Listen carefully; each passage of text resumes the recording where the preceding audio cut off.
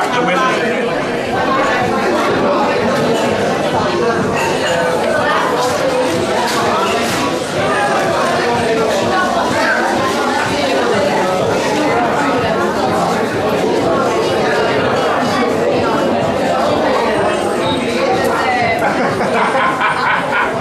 How appropriate.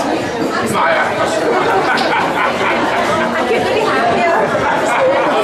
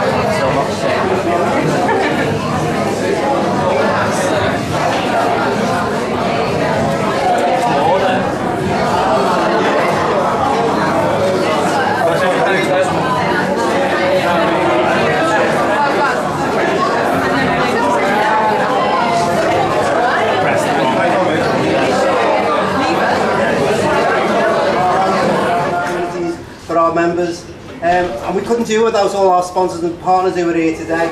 You know what, far too many to mention, but I have got to mention the Argos team, because when we came in here it was orange and it was minty, and the team scrubbed and painted, and so I do appreciate everything that they've done. From our partners from Homeless Link, who kind of believed in us and give us a grant. I'm going to get upset now. Don't. Give us the opportunity to create this opportunity, and everyone else who supported us today. I've got to say thanks to our patrons and our partners. John, he's always there. He hates me. He keeps deleting my number, but I keep finding it again. Ricky, who kind of loves our girls and is always at our women's project. To Gary, you know, it's kind of like they're always giving their time. They're always giving the time to our members, and we really do appreciate it. So from me to you, a massive thank you for coming today, and cheers. Enjoy the rest of the day.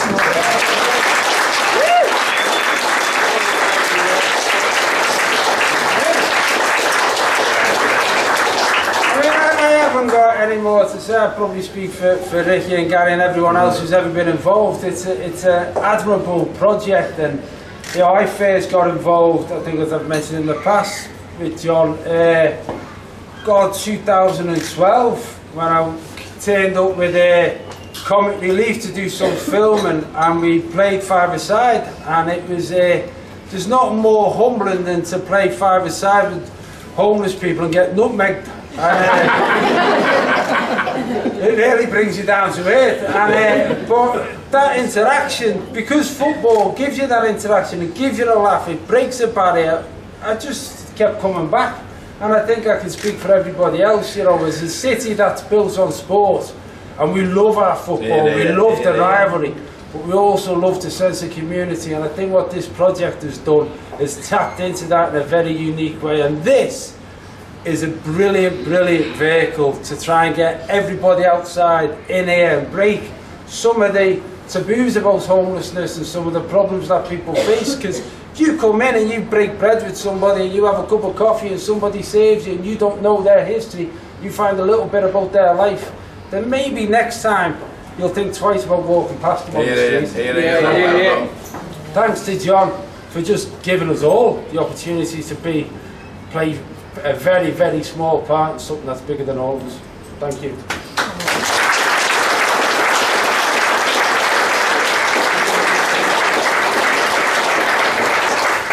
I've got nothing to add to that. I've only come here today to see Gary do his handstand.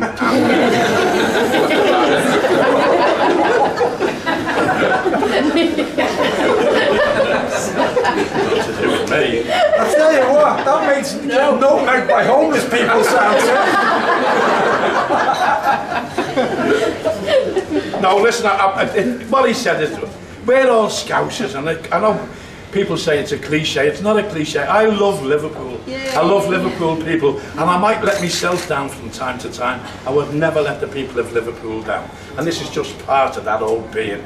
And whatever when he picked the phone up, Rachel will say, it's Annie from the Florida. I'll say, what does she want? Where have we got to go? How much have we got to give her? And this is the same. We're all Scousers and we love the place and we wouldn't live anywhere else.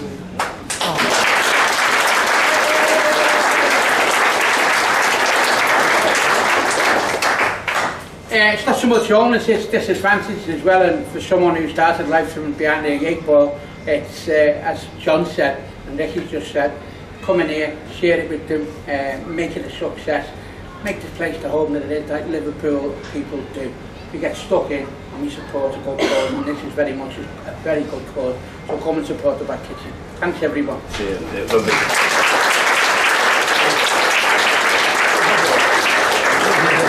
Enjoy your teas, coffees, and there's more food coming out. Thank you very much, everyone. Cheers.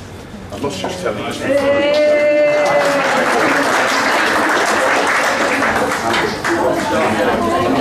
Hello.